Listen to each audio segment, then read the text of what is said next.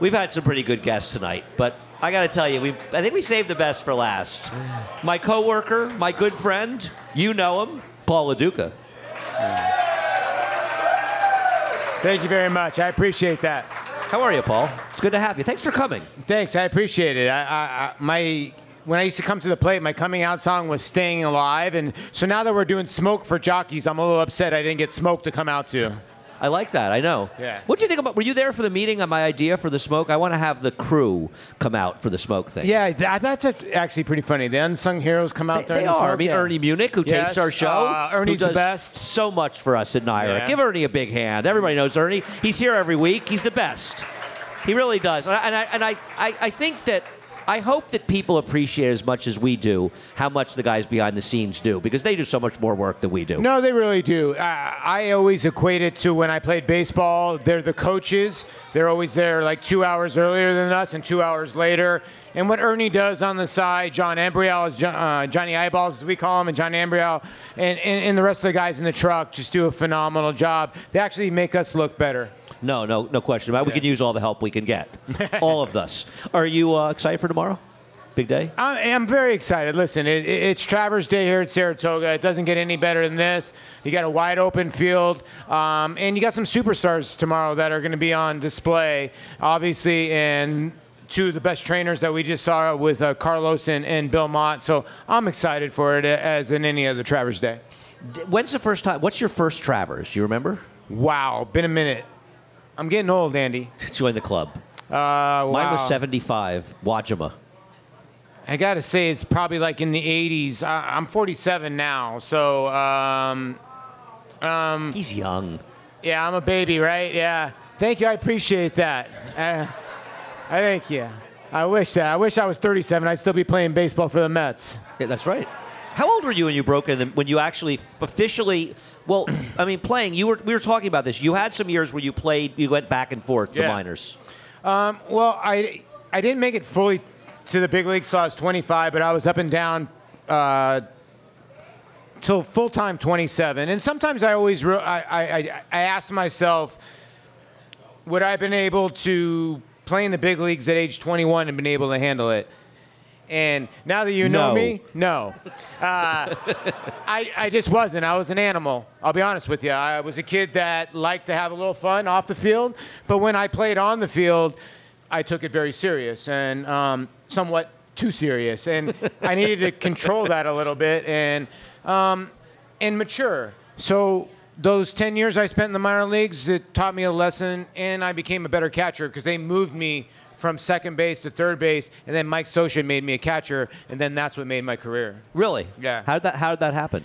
Oh, well, I got called into the office in 1996, and he basically said, hey, the brass wants to release you, or you got to become a catcher. I'm like, well, there's no options there. Go ahead and send me a glove. And it just shows you how ruthless it is, because 2 years later, I had led the Cal League in hitting.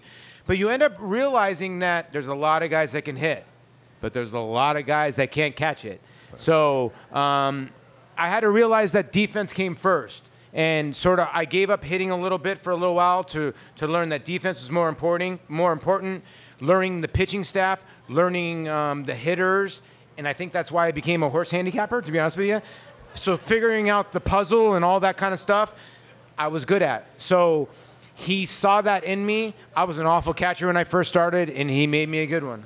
Now, in doing that, did you ever find yourself fighting with some of the pitchers you worked with, seeing things you want to do one way and they obviously want to do another way? Yeah, constantly. Really? You fighting? I can't believe it. Yeah, right? Shock. To be honest with you, when you're catching in the big leagues, you're basically a catcher and you're a psychologist at one point, because there's certain guys you need to fire up a little bit and give them confidence.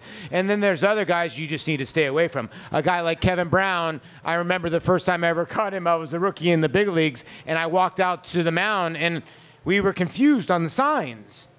And here I am, this young kid, like second day in the big leagues. Kevin Brown's signed for $100-some million, and he said, you know exactly what the hell, using the right word, are you doing out here? Go back there and put down the signs. I said, okay, Mr. Brown, I'll be right back. So there's certain times where you just got to keep your mouth shut and you know when the play ends. Right. I mean, at what point do you get to the point where you would feel comfortable saying, I need a little help here. We yeah, need to exactly. figure it out. When you get a little older and you get more established, and when I got more established and I was with the Mets, I had already had 7, 8 years. Now I could have a mind to tell a guy, hey, listen to me. There was guys like Tom Glavine. There was guys like Orlando Hernandez, El Duque. There was guys like Pedro Martinez that I caught that, listen, those kind of guys, you listen to them. But when I caught John Maine, Oliver Perez, and some Philip Hughes and some of those other guys, no disrespect, you listen to me. What was it like catching Pedro?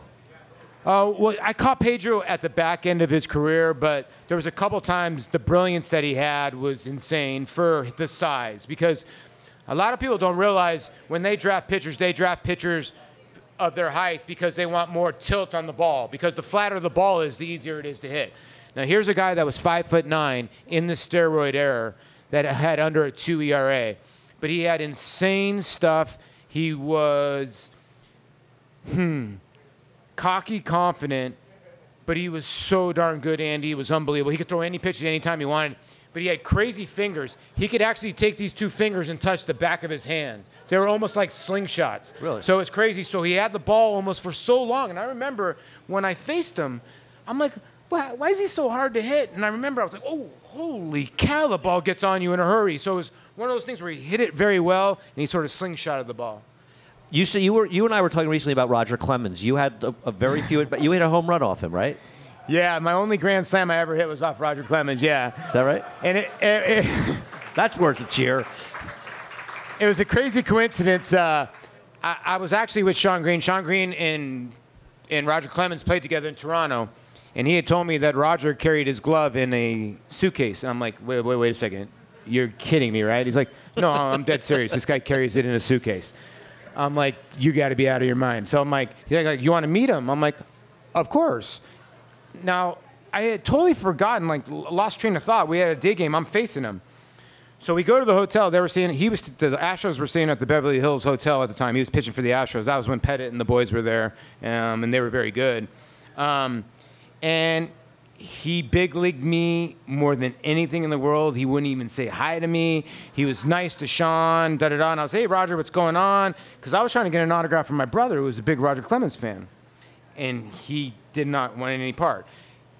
Well, there's a certain thing in baseball where pitchers don't really like to talk to hitters, other hitters. Because if you end up talking to them and you own them, then you talk to them, they sort of think it's a jinx a little bit. So Roger didn't want to talk to me. Well, I hit a grand slam that day off him, and Wasn't the jinx then?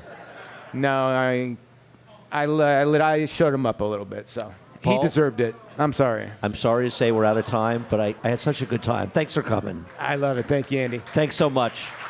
My man, Paul Duca.